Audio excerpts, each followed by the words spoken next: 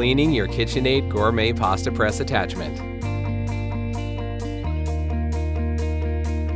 Remove the pasta press from the stand mixer hub and disassemble all parts.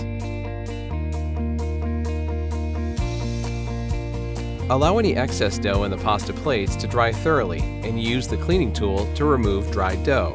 Wash the pasta press body, cutter, and pasta plates by hand only with a soft, damp cloth. The pasta ring, auger, and combo tool can be washed by hand or in the top rack of your dishwasher. Place all clean, dry parts back into the storage case for later use. From KitchenAid.